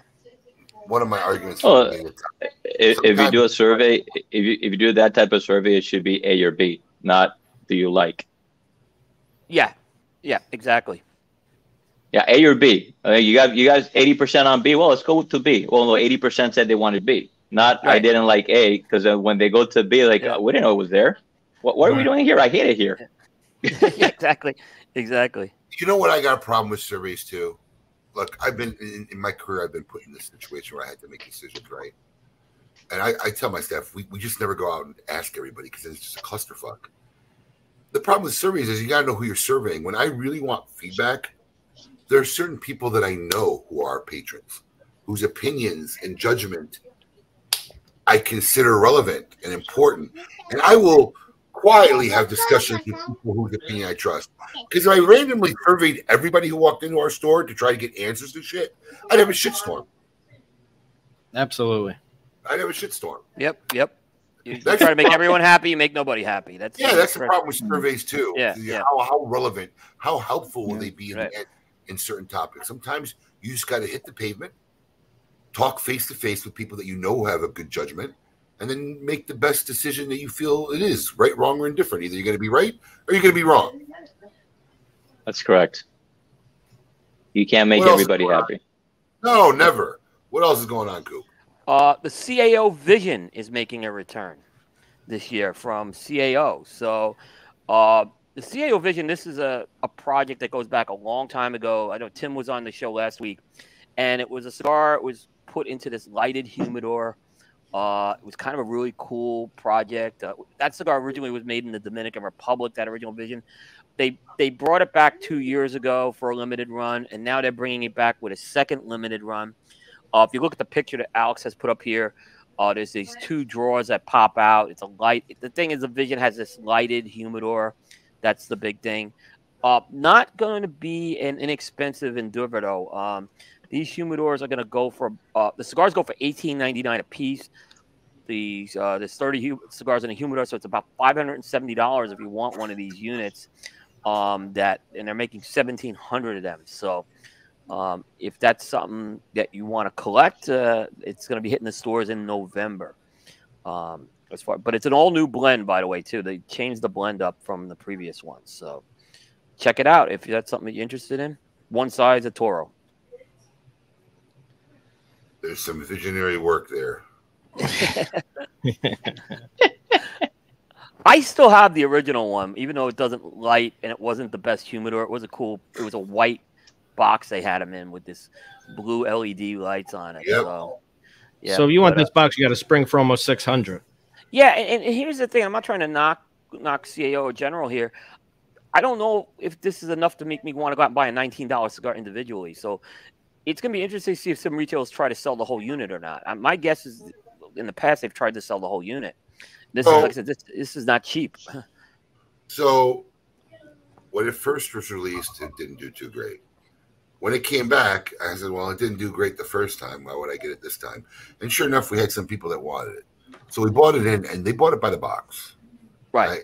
I look at this catastrophe here, and I say to myself, who's going to be calling me asking for this? But I'll bet you 10 to 1. You'll sell them out. We'll probably have to get a half a dozen of these things because some of our patrons will want that nice gold glow-in-the-dark box. I don't get it. You know, it looks good in the office. That's what I'm going to say. It looks great from my office. Well, yeah, for 6 months until the whole thing fritzes out. I mean, that's what happened to my old one, the original one. When they bought it back, I really thought they really just bought it back as a trademark save. You know, a what do you call it? Yeah, just kind of, you know, keep the brand and the blend alive, you know, for trademark stuff. But yeah, no, it looks like they're going full throttle with Vision. So yeah, they, like I said, the last cigar had a completely, all three releases have had a different blend. So this one's a new blend, but the sad thing is that the last release was the lowest scoring cigar on Cigar Coop history. Oh, say it isn't so, Cooper. And I didn't do that review, luckily, so I'm off the hook with that one. But it has that dubious honor, unfortunately. So I hope this one's better. Oh, there you go. Tom Pauser proving me right. You got you already got one sold. Yeah. All right. That's one. There you go, Abe.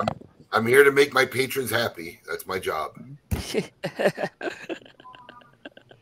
What else you got going on, Coop? Anything else? One more story. NFT fever sort of is continuing.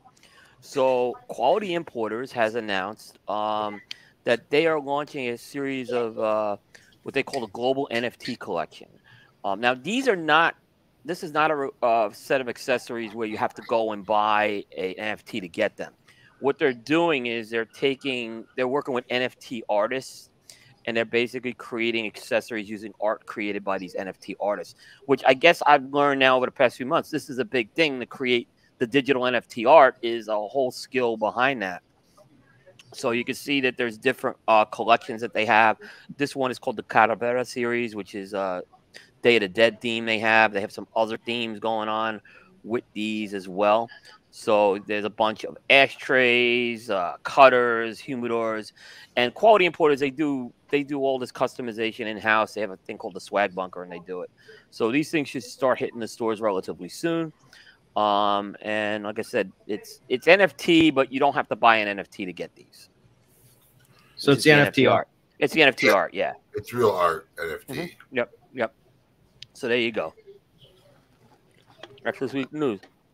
The news with Coop. For more information and more up-to-date stuff, please visit cigar-coop.com. Always teaser and rumor free. Yeah. Up next, is it that time? Is it Taylor Tape? It is Taylor that time. Yeah. Taylor Tape. We are going to do Taylor Tape Season 5 coming up to the final 2 weeks. Next week will be the final episode, the season finale. We got to have come with a new season, guys. Yeah. Yes. We need to have a schedule this week. Yeah. We'll have to get on that this week, yeah. Yes, we'll usually take a couple week break between seasons. Yeah. And plan it out. Season finale next week of Season 5. Now it's time to check out Taylor Tape Best Movie Villains of All Time.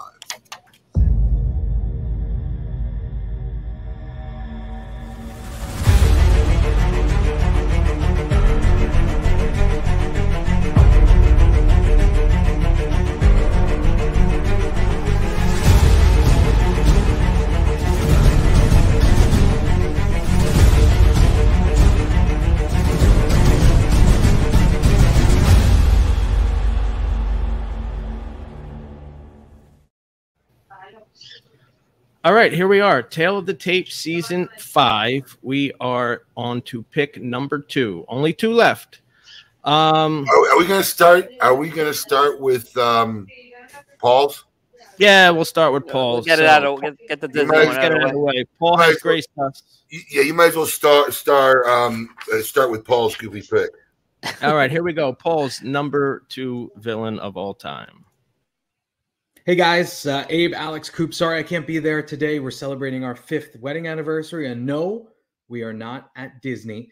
But to get right to it, my pick for my number 9 top 10 movie villains of all time would be Ursula from The Little Mermaid. Ursula is kind of like the perfect combination of somebody that draws you in because she seems so inviting, and her song just is really entrancing. And then you kind of get yourself into a situation where you realize, hey, I sold my soul to the devil. So that's number 9 for me. I will see you next week. Keep it lit. Anybody else notice that he said number 9, not number 2? He's a putz. Shaw, I mean, God help Stephanie, really. All right, moving on. Abe, let's go. Who's your number 2 pick for top villains? My number 2 pick, I might need help pronouncing it, but it's Anton Chigurh. Chigurh. Is it Sugar? It sounds Sugar's good. Anton Chigurh. This dude was a creepy, awesome, badass villain. I'll never forget when I was, well, first off, I'm a Coen Brother fan, so I kind of like the majority of their movies. But this character here, just his demeanor and disposition, how he just kind of baselines death and killing people to just an ultimate game of chance. one of my most memorable villains. I think it's mostly because I was shocked and just didn't expect it. You know, you go and watch a movie sometimes, and when you go and watch this movie, this guy's the villain, and it's a great villain. I wasn't expecting such an awesome villain in this movie. I think that's why he resonates with me. So he is coming in at my number 2 pick of the best villains of all time. Well done. He made my list as well. All right, coming in at even just his appearance was kind of weird, right? Yeah, just a weird guy. Maybe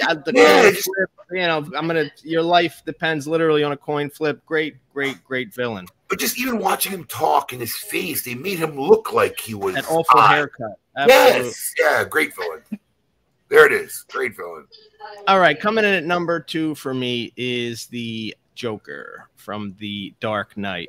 Honestly, for me, I was kind of resistant to this Joker at first when it first came out because I was such a Jack Nicholson Joker guy. That's the Batman that I grew up with, kind of. But he really set the bar to another level with this portrayal of the Joker. I feel like for the future, this will be the barometer of where the Joker is set at. Just a masterful portrayal of the guy who just wanted to watch the world burn. Cooper. All right, I'm probably going to get grief from Abe on this one, but wow. this is an off the wall pick. But the last time he said that, we had the same pick. I know. Let's see. That's true. So I'm going back. I have to go back into the archives with this one. The character is Dr. Christian Zell, played by Laurence Olivier in the movie Marathon Man. He is the evil dentist, and he is a Nazi dentist who basically is hunting down Dustin Hoffman, and he tortures people in the dental chair. This movie, I tell you, I've watched this movie many times over 40 years, and he is as good a villain as there is out there. This is that movie, by the way, Marathon Man, one of the great movies out there. It just gets forgotten about in today's, but it's a great pick in my book. That's not such a terrible pick. No. Okay. I don't think he would have made my number 2, but that's not such a terrible pick. Oh. All right. As someone who just had oral surgery, this freaked me out too. At least that's a good point. That's a good point. So here's where we stand. Let's take a look at this board here. There's a big board here. Does Paul pick Donald Duck as number 1? You know what you need to do for next week, Alex, when you make the final one?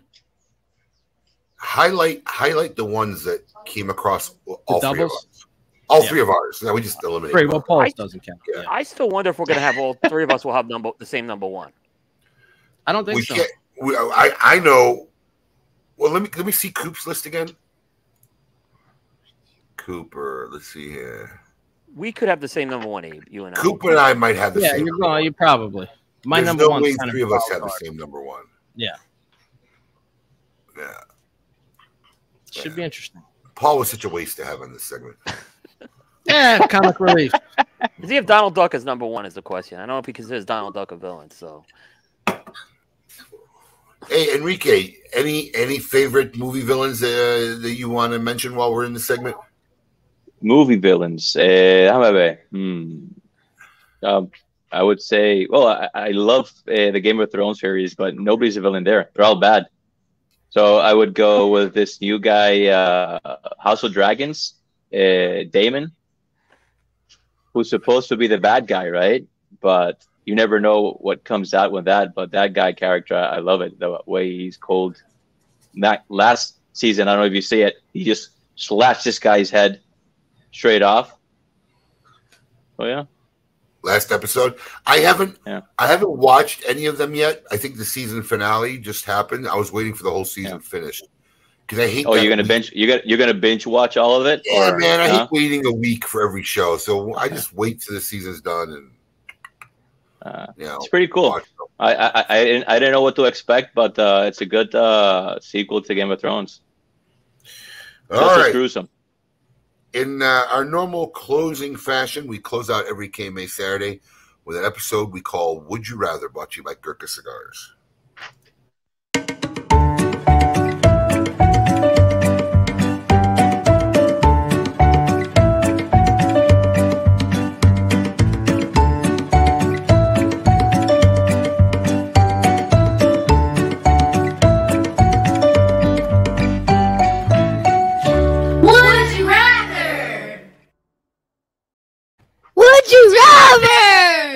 Oh, there you There go. we go. Asher, is that the first time you've seen that? That might be the first time he's seen it. It's actually Asher and his three sisters. It's their voices. Not the Oh, that's awesome. Yeah. There you go. What's up, Carm? All right, later. All right. So I got 3 questions. Very simple. Enrique, just tell me which one you'd rather. I'll start out with the really easy one. Ready? Would you rather spend the rest of your life with a sailboat as your home or an RV as your home? RV. Why? Because I like the mountains. I like traveling. In road mountains. I'm a mountain kind of guy, and I can't go on a mountain in a sailboat. Yeah, and there's sunburnt, and there's sunburn too in the sailboat. Yep. You got to be a certain breed to want to live on a sailboat. Yeah. All right. I mean, a motorboat or a yacht. Yeah, man, not even. Even if it was the greatest yacht ever, I wouldn't want to live in the ocean. That is true. Would you rather go back to age 5 with everything that you know now? Or would you rather know now everything that your future self will learn? Ooh. Know now everything that my future know. I go age 5. I think we're a little too old for that question to have a really anguish. I think, if you're in your 30s or, it might be a... Well, I go age 5. There's so much shit. There's so much shit that you know right now that you can make so much better. All the mistakes you've made and all that stuff. Even winning the freaking lottery. There's all kinds of shit you can do. Absolutely. And finally, question number 3. Would you rather have unlimited first-class tickets or never have to pay for a meal at any restaurant you go to? This one's legit. Yeah, that's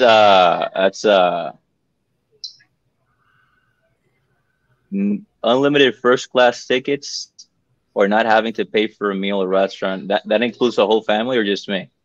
That's a good point. Well, listen to me. So I'm going to say this. As long as you use them both ways, it's the same. So it's either both ways you get first-class tickets everywhere or both ways you get meals everywhere for free.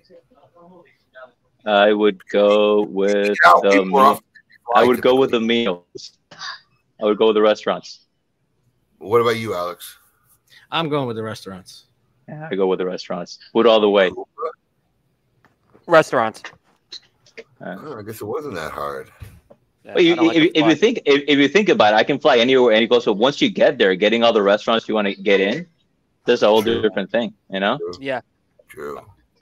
I mean, I'm one of the guys. Like in my last trip to dime, présaselo mi amor. In my last trip to Germany, I posted a lot of plane pictures. I was just making fun of my wife because I always travel on the backside and I always hit my knees. So I was just actually playing with my wife. Say, here's another guagua voladora, which you call like what do you call it, voladora? It's like those small buses. So I don't mind traveling. I don't care about first class, but going to restaurants for sure, meals all the way. Yeah, when your waist size is 28, you don't give a shit about first class, of course. Well, that's easy. It's easy. It's easy not to care about first class when you have a 28 waist. Well, it's Enrique, listen, thanks for coming on our show.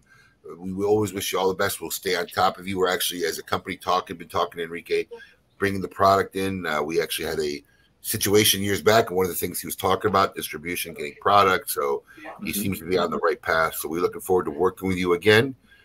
Coop, thank you for filling in as always, my man. Actually, you don't fill in anymore. You're just part of the show. I think you're just part of the show. I think we need to update it. And, you're not a contributor. I appreciate everything you guys. It's always an honor. I do. And everybody have a great weekend, man. We're gonna be back next week. New format. We have no guests next week. So we're going to see. No guests? No Interesting. Guests. It's just us. Beautiful. Just a talk show. That's awesome. The four of us talking shit for 2 hours. See how that goes over. We talked about this. It's very hard to book the guests with so many media people. It's not that much interesting because a lot of them are just repeating. So unless there's a relevant, something new to talk about, somebody new in the industry, something that's a major point of discussion, to recycle these guests is just getting monotonous and tedious. So we're going to experiment. We're going to try maybe having guests like once a month when there's something to really discuss, something special. But in the meantime, we're going to just try having shows, see how we can interact and talk with our fans for 2 hours and see whether that shit works or not. We'll find out next week, I guess. That will make sense. You can even have a Patreon at some point, no? Try. You never know, right? Anyway. Have a great weekend. Keep it lit. Well.